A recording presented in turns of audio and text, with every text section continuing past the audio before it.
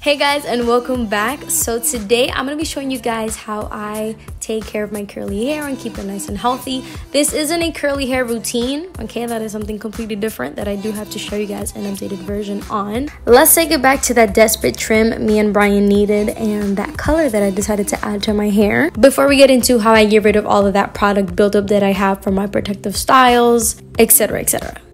So we're off to go get our hair done.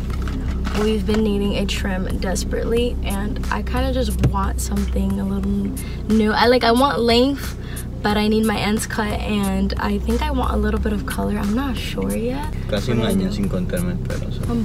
Sí. Ay, desde la boda, es verdad. Yeah, wow. Está acá abajo. No. So it's really long, yeah. We're gonna do a transformation. Como lo gato. Pues dale, avanza que estamos tarding. Wow, es que we really let ourselves go. Como que what is wrong with us? Nosotros no hemos dado tiempo ni cariño al pelo hace tiempo. Entonces hoy no vamos a salir a dar cariño. Porque los dos pensamos que no iba a quedar calvo. Yo por todo el producto que tenía en la cabeza y tú por no haberte desarrollado el pelo en un par de semanas. So, estamos bien al garete. Pero nada, así es la vida. Vamos a hacernos el pelo hoy. Woo! Finally. So after the salon took some before pictures, the first thing that they did was wet our hair. And honestly, at first, I was a little scared because I normally don't get my hair cut wet because of the shrinkage and all. But because we weren't getting a new shape, we were just getting our ends cut, I let them do their thing and everything worked out in the end. This was just their technique. So that was that. And as you can see, our ends were really bad. Like, they were so open that, like they say here, estaban hablando, like they were talking. Our ends could talk, you know? So here's some satisfying shots of that snip, snip. Also, all the information about the salon that we went to and both of our stylists will be in the description box. If you're in Puerto Rico and you're interested in going to a curly hair salon, everything will be down below.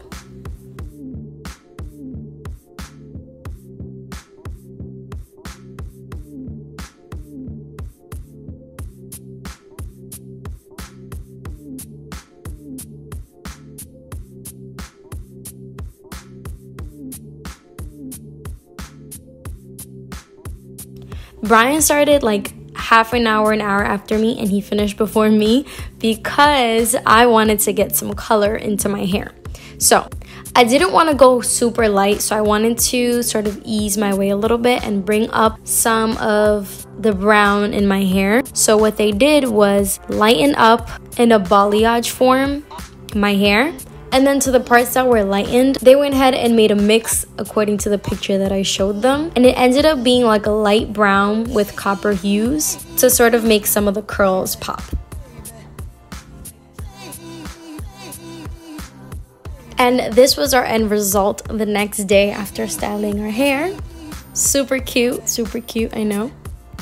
Now, this is how I've been taking care of my hair since then. Starting with the product buildup that we all know happens when you do protective styling. Super disgusting, super gross. So the first thing I start with is the exfoliating treatment by Mizani. I go ahead and apply some of the product onto my scalp, and I make sure to really massage it into the parts where I know it needs it.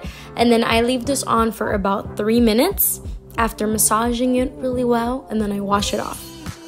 When it comes to shampooing and conditioning my hair, I've noticed that my hair gets tired of a product if I use it way too consistently. So to switch it up, I've been using either the Suave Professional's shampoo or using my Mizani line, which I'm pretty much running out of. I love it because it literally smells like salon.